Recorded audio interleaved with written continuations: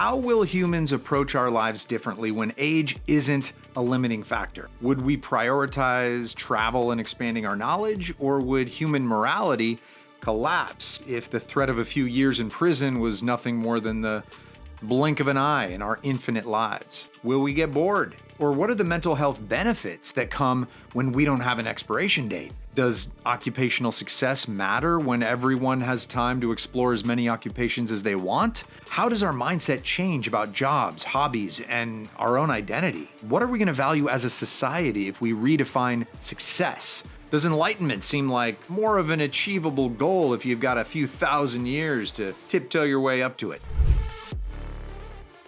Welcome to Lifespan News. I'm Emmett Short. This is the fourth and final in our series on how the cure for aging is going to affect the world. The first three episodes covered environmental impacts, economic changes, and how to govern a population that just keeps growing. In this episode, we're exploring how the cure for aging is going to influence individual human perceptions of life. How does agelessness change human identity? Don't you want to know what I do? No, not really. We're born, we go to school, we get a job, we retire, and we die. That's been the plan for hundreds of years, and even though our lifespan has increased, that plan still doesn't have much wiggle room. Even worse, each step is dependent on the previous one. Retirement is dependent on the quality of the job. The quality of the job is dependent on education. So if there are any stumbles along the way, the consequences have a cascading effect, and your whole future feels at risk. And the clock is ticking. That kind of pressure is inescapable and defines our expectations. Currently, teenagers worry that if they fail a high school class, they won't get into a good college, won't get a good job, and they'll spend all their time working to pay rent without any money to enjoy life. And those aren't the dumb ones, those are the smart ones. They see the problem. Now, according to Robert Wood Johnson Foundation, excessive pressure to excel ranks right up there with poverty, trauma, and discrimination as a factor harming adolescent wellness. Now, this type of thinking is described as a fixed mindset by Carol Dweck, psychologist and professor at Stanford University. The fixed mindset focuses on the concept that certain outcomes are just inescapable. If you're not good at math, that's the end of the discussion because it's a fixed fact.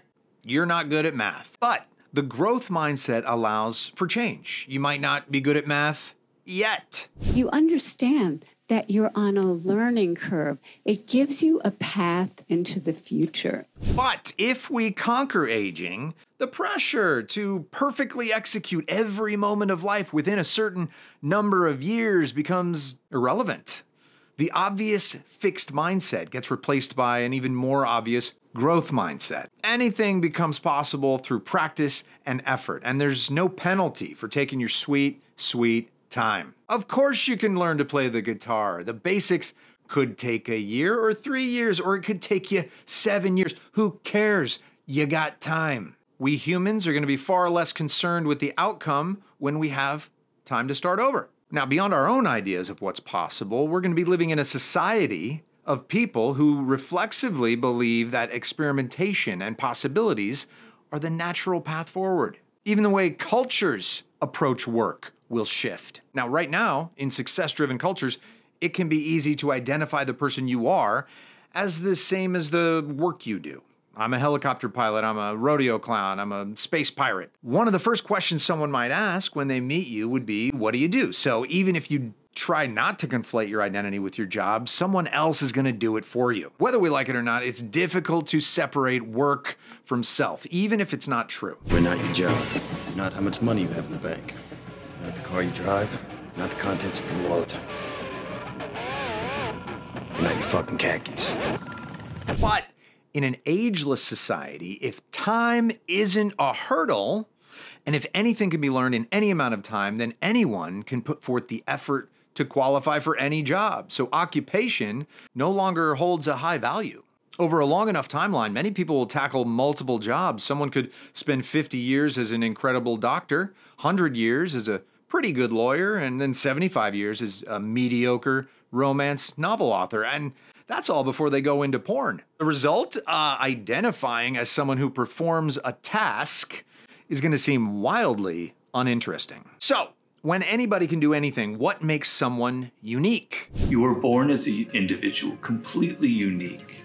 The DNA that comprises who you are has never existed in the millions of years of evolution and will never exist in the future. It is completely who you are. Your experiences as you grow up from 1 year and on is unique in the world. Nobody ever in the past or future will have exactly your experiences, exactly your parents, etc. That marks you as an individual, completely unique. It's like a seed that's planted at your birth, right? And if you cultivate that seed, if you cultivate that uniqueness, you discover your life's task and you have success and power and money will come to you and your life will be fulfilled. Now, it's worth noting that what makes us unique is the same now as it will be in the future. But in the future, our circumstances will shift in a way that personal experience has a greater value. People could have your same level of education, they would have the same time necessary to learn any skill you might have, but no one else will have made your exact choices. No one will have your stories. No one has your memories. Those will have unique value. And since you have time to meet everyone on the planet, you're going to be very interested in what makes those other people unique. A cure for aging would provide a sense of freedom that cannot be understated. Without a time limit restricting you from becoming who you want to be, you can more effectively plan, study, and experiment until you find your perfect balance for everything you want in your life. Whatever you consider the perfect mixture of family, friends, charity, work, hobbies, and entertainment. And yet we'd still be left with the question, why? What's the point? What's the meaning of life? Why are we doing this? Again, this is a philosophical idea that has persisted for thousands of years, and unlimited lifespan is not going to change it much, but it will make it more relevant because it's going to be unavoidable. Why is Elon Musk doing whatever it is he does? The overarching goal is to take the set of actions that are most likely to improve the probability that the future is good, and that lead to the expansion of consciousness and our understanding of the universe. I mean, that's a pretty good answer if he's limited to 100 years on this planet or 1,000. Now, given more time, however, scope of our potential is much greater. For example, the Cologne Cathedral in Germany was under construction for 632 years. Why would generations of humans attempt to build something that they knew would take so long to complete that they'd never see the finished product? Because they were working towards an achievement they felt was worth that sacrifice.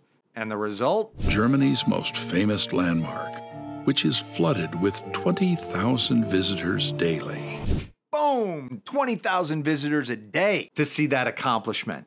So what kind of project would these workers undertake if they knew they could live long enough to see their completed building? Now, this is actually connected to one of the most ridiculous ideas associated with long lifespan. Aren't we going to get bored? Now, given the time to have every potential human experience or something similar, it does seem like it would become tedious after a while. I mean, living forever could seem like torture, and people are right to worry that some activities that we find joy in could eventually lose their thrill. It's a concept called the hedonic treadmill or hedonic adaptation. So hedonic adaptation explains why the good stuff in life feels less good as time goes on. This is the dark side of hedonic adaptation. But there's a very bright side of hedonic adaptation too, which is that we also hedonically adapt to the bad stuff. The bad stuff in life that feels really bad at first, it's not going to keep feeling as bad as time goes on. But how is this connected to the concept of building a giant cathedral? Well, it turns out that immediate personal gratification from material goods and momentary satisfaction always returns to a baseline happiness. That's the hedonic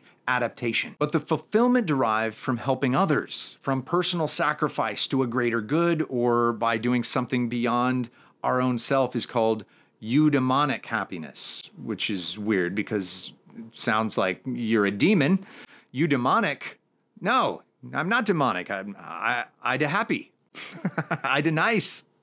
And rather than become accustomed to this type of happiness, it actually continues to grow. Meaning, when humans have the option of living long, long lives, the greatest happiness is going to be derived from our sense of contributing to something greater than ourselves. And that brings us to enlightenment. Now, it's possible that up to now, enlightenment has been hard to reach simply because we haven't had time. Maybe it takes hundreds of years of practice for a novice to achieve, in which case most of us just never had a chance. But with unlimited time to focus and really try, enlightenment might be in the cards for every human. What happens to society when we all reach a new level of enlightenment? We are all one consciousness experiencing itself subjectively. There is no such thing as death. Life is only a dream, and we are the imagination of ourselves. Here's Tom with the weather.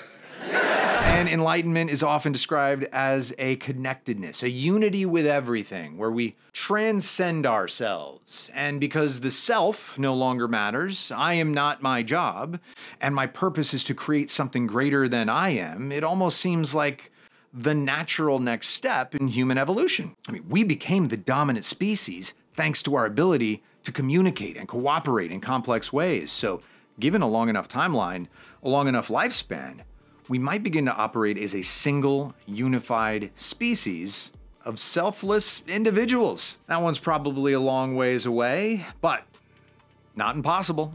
I hope you enjoyed this episode of Lifespan News. Please leave us a comment with how a longer lifespan would change your sense of purpose or your approach to life. To stay up to date on the cutting edge in longevity science, definitely go check out lifespan.io.